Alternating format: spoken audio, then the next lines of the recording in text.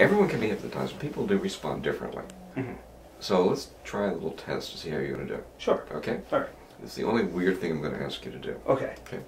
What I would like to ask you to do is to put your arms out like this. Okay. And to close your eyes. Okay. Great. Now, hypnosis is accessed by imagination. And what I'd like you to do is to picture as best you can. Oh, that's good. Is picture that your left wrist is becoming very heavy.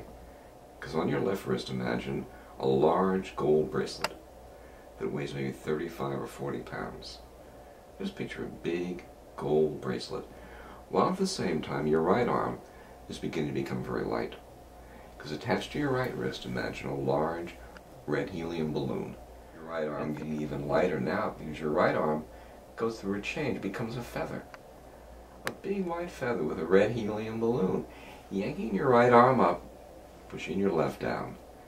Your left getting even heavier now because your left arm becomes itself transformed. It becomes a bar of lead. From your shoulder down to the very tips of your fingers, your left arm a bar of lead with a bracelet that's pushing without moving your arms. Open your eyes. Good. You can put it now. Were you surprised at how far it moved?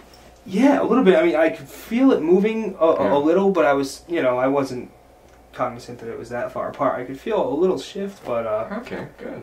Wow, yeah, that's interesting, yeah.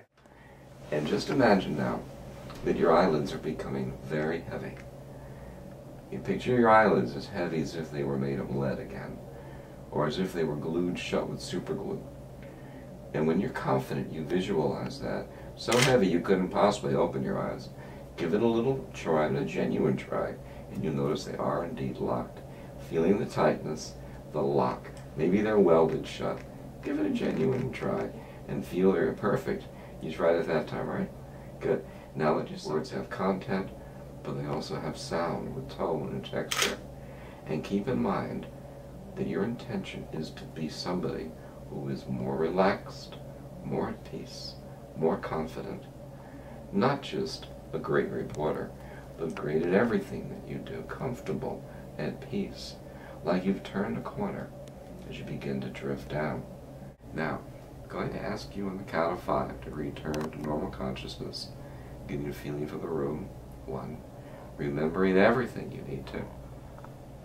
2, consciously and subconsciously, that you've had a good experience, have a good clear sense of what hypnosis could be, the power to change, and the power to be who you are, strong, confident, at peace.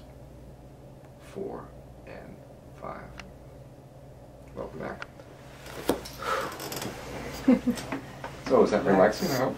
It was. It's not quite what I thought it would be. It's not, you see people being hypnotized and you think that they're out of it. I was aware, of where I was. I didn't, think I was adrift in the sea or anything, but it was, when you mentioned, you forget parts of your body, it almost made me, I for some reason realized I'd forgotten about my feet.